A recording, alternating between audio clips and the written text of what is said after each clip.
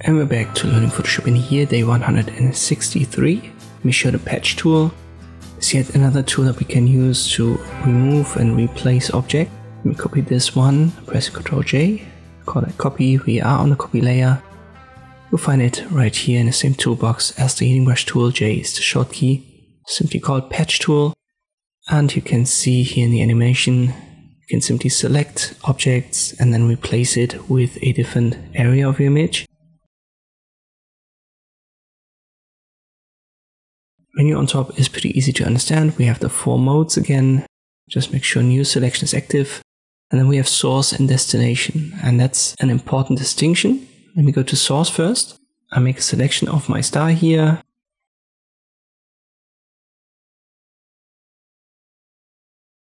It gives me the marching ants. Then I left click. And now I have to rasterize it first. Just confirm. If we left click and drag now, we can replace this. So this is the source mode. And you can simply see that as a replacement mode. It tries to blend it with the background so that it fits somewhat well. In this case, it fits actually pretty well. Let's check the other mode, the destination mode. And this is not really a remove mode, it's more like a copy mode. So I do it again, and then I left click drag. And you can see I can create copies, and they are now blended with wherever I drag them. So the source mode gets rid of what you select, and the destination mode adds what you've selected to wherever you drag it. In this example we got good results, but let me show you an example where the results aren't that good. We'll get back to the image that I've used in the last tutorial with the remove tool.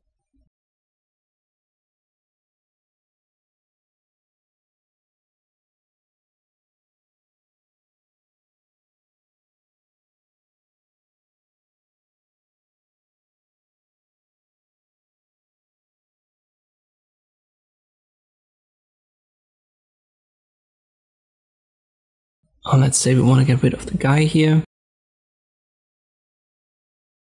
So I switch to source mode, make my selection.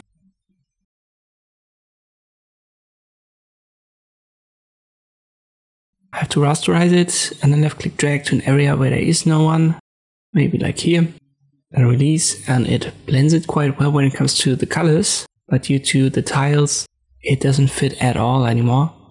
So when you have a clear geometry, usually the patch tool isn't the best to use. I would recommend trying out the remove tool or using generative fill directly. But this is how you can use the patch tool in Adobe Photoshop. Hope this video was helpful, thank you for watching, and I'll see you next time.